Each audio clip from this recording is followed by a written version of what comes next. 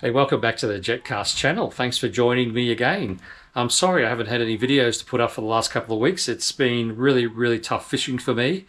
The time that I have been able to get out in the water hasn't been the greatest of conditions for fishing, and I didn't think that any of the days out were really worthy of a full video. So I did manage to get out a couple of days ago.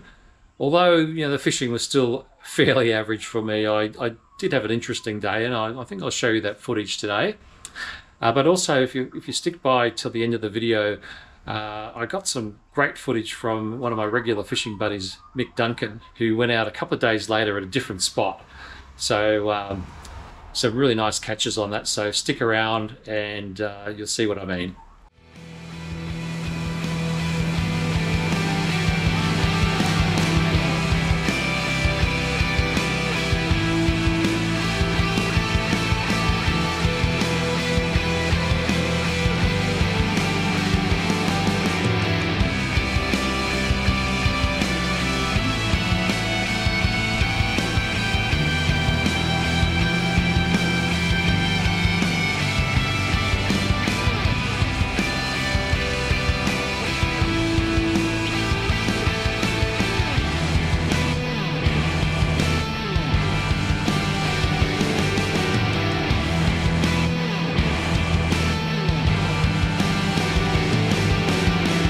Hey guys, welcome back to the channel. It's been a long time between fishes. Today I've actually driven a fair way very early. I've driven from Brisbane to Noosa today to get out here at before light actually, so I left home very early. I was greeted with quite a bit of bait on the reefs here, but they're all like those little pilchards, so not ideal bait to use because they die pretty quickly for for trolling baits and live baits. They're not very good at all. They're great for bottom bashing. Pilchards are great for that. But I did manage to catch some yakkers, and what I did originally was troll some hard bodies, and then I thought, I'll get some live bait because there's a fair bit of bait around. Realised they're pilchards, but I did manage to catch one yakker, and I put it out around here, and unfortunately I missed a very good fish. It just wasn't a good hookup. It might have even been a foul hookup, because I tell you what, it was the strongest pull I've ever had. Look, I'll roll you that anyway. It was actually quite a nice bit of action for the day. While I was trolling earlier on, I did manage to catch something, so I'll roll that video very soon as well.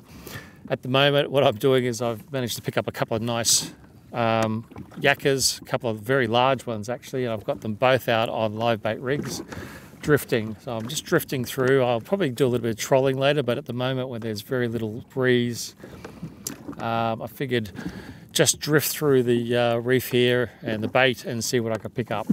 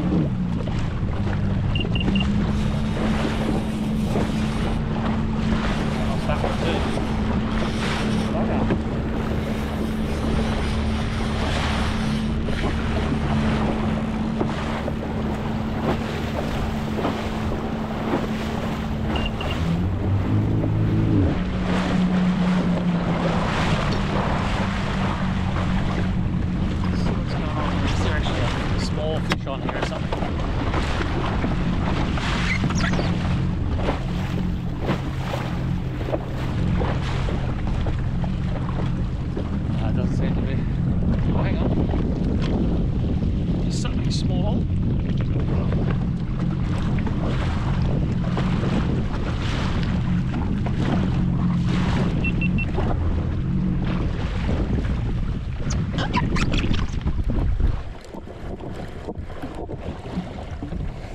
Little spotty.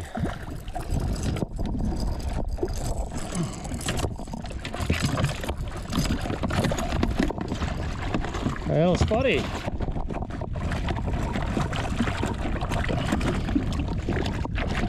Oh yeah, looks legal. Not huge, but I thought I had two on there, so let's just make sure he's legal. Oh, what is it, 60 centimetres for a spotty, I think. It's pretty close.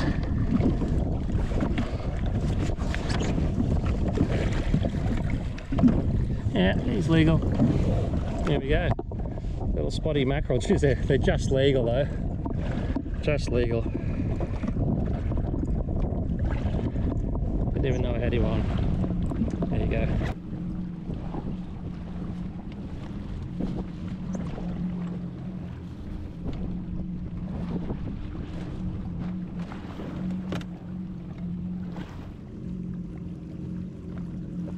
So I'm over a lot of bait at the moment, and there's some birds just starting to come around again. There's been a bit quiet for the last hour, so it could just be the spotty mackerel. There's quite a lot of small spotty mackerel out here today. When they were busting up earlier, I threw everything at them. I just couldn't get it. I just couldn't catch any.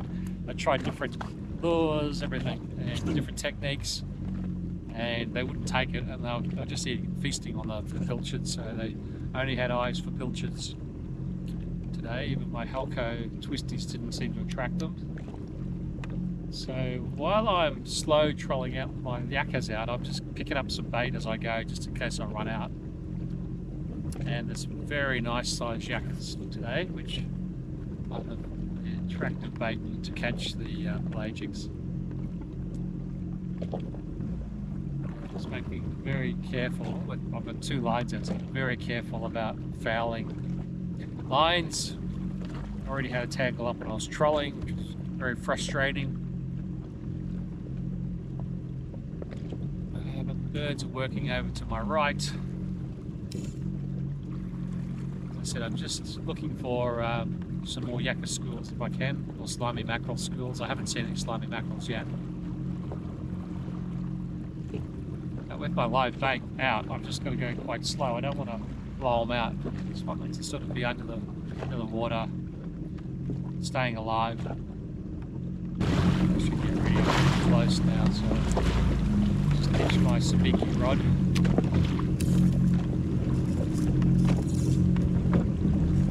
If anybody's not seen this before, it's a two-piece sabiki rod. The sabiki line goes up a tube, and it's perfect for jet skis because you don't want to get yourself fouled on those hooks. I folded it in half carefully because of the joint may break. Stow it. That's out of the way.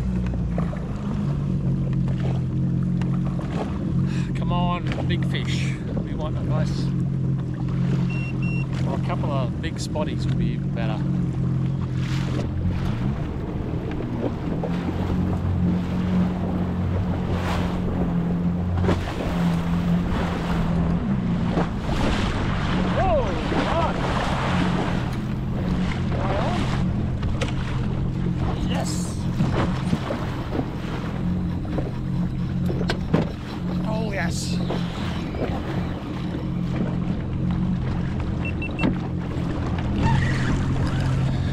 Saw something jump then. It might have even been marlin.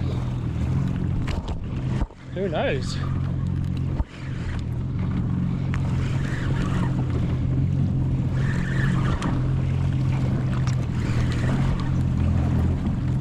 Oh, it's not jumping down, so it might have been a mackerel coming out of the water to hit it. So I put quite a good yakker.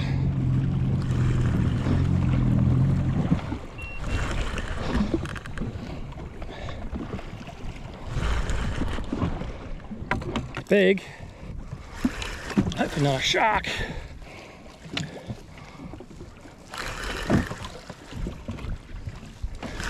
It's coming up to the top, that's why I think it might be a shark that hit it.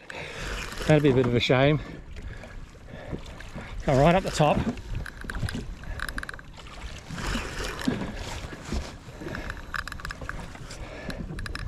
Little baby marlin would be nice.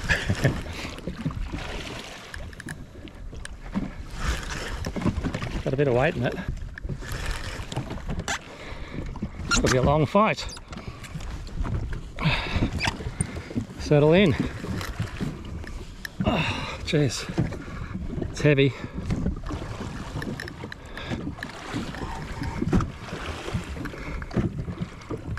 Just let it wear itself out a bit, I hope. Oh, oh, oh.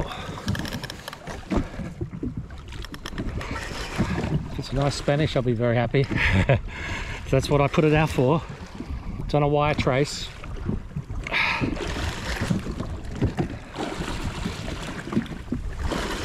I'm not getting too excited yet. It's not a tuna. I might spin my ski around. And just see if I can get on the other side of it. It's almost bloody bricked me.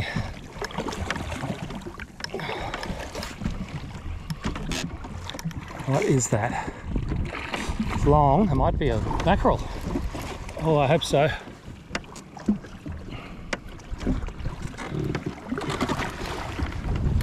Spinning me around. Might get a gaff ready. Just in case. He's doing the little boat circles now, so let's let him wear himself out. Man, it's got some weight in it. Just give him a little bit. I don't want to break it.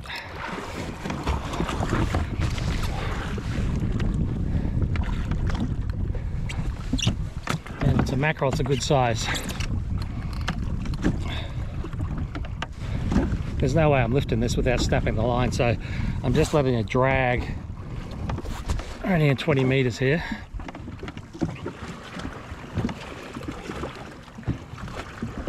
Oh, far out. It is a very decent fish. You can hear the line under tension. Every time I grab a meter, it pulls it back. He's gonna have to wear himself out soon. I've got leader.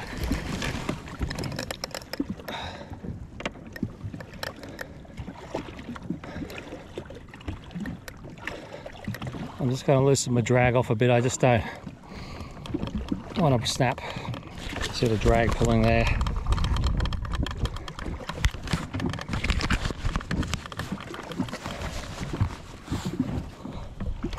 If this is a mackerel, this is the strongest one I've had, I think, ever. If it's a shark, I'm going to be very disappointed. I haven't got a good look at it, except it's long and it had some weight in it, so silver.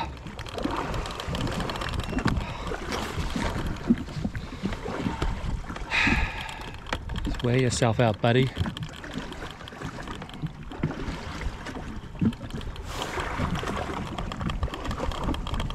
He's going to have to wear himself out soon. There he goes.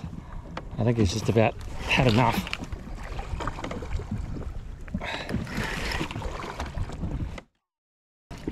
He's got off. Jesus. How'd he get off that? He must have been on the small hooks. It's very, very disappointing. Very, very disappointing. Geez, that's disappointing. That was a beautiful, I think it was a Spanish. It was a good size.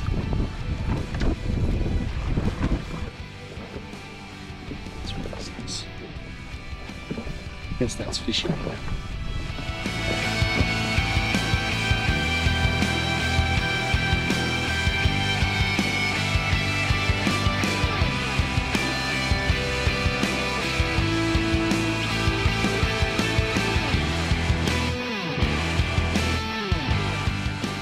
So that was pretty much it for the day. I came in and licked the wounds, had a little chat to some friends who sort of gave me some tips about actually catching marlin.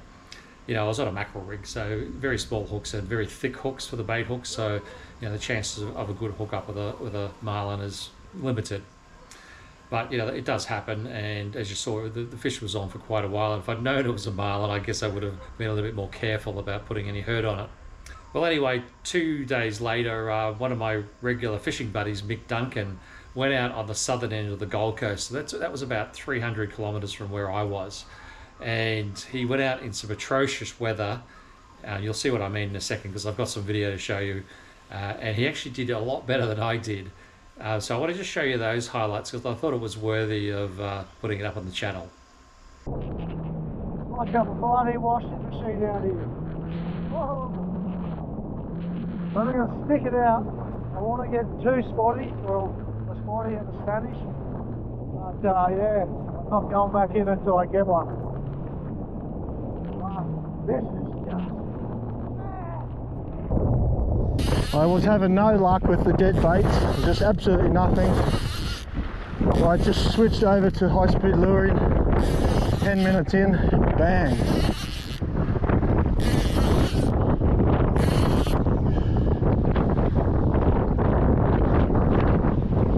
There's big clouds of bait everywhere. Big schools of mackerel back in on Fidos, I can see. I should have stayed there actually. But I think this is a big fish.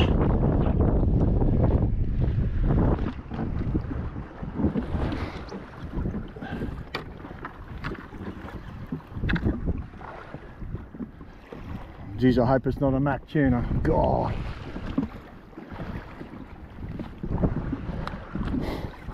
I'll die.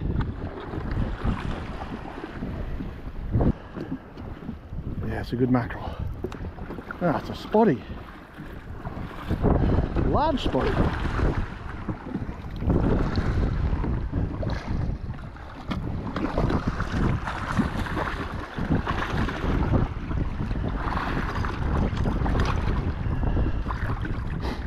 It's a good spotty.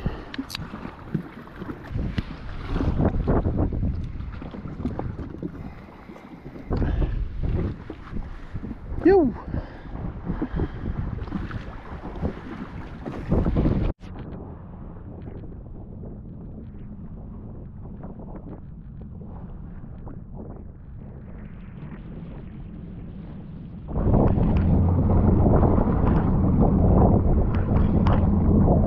Leaving the other line out now. Only 3 times I've lost fish trying to retrieve the other line in. Just got to keep the pressure on these bastards. Getting off.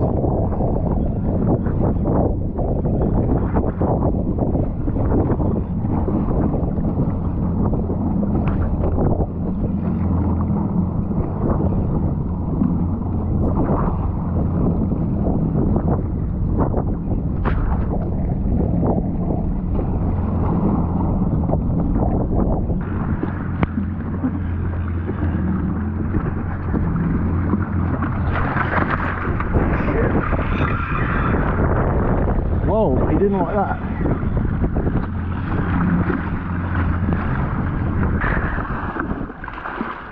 Oh, come on.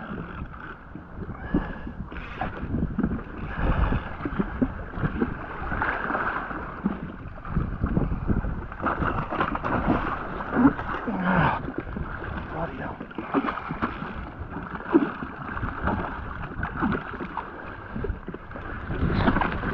Got you bugger. Yes. What a fight. What a bloody fight.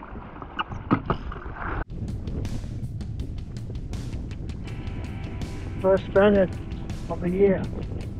That's 1200 miles. Nice.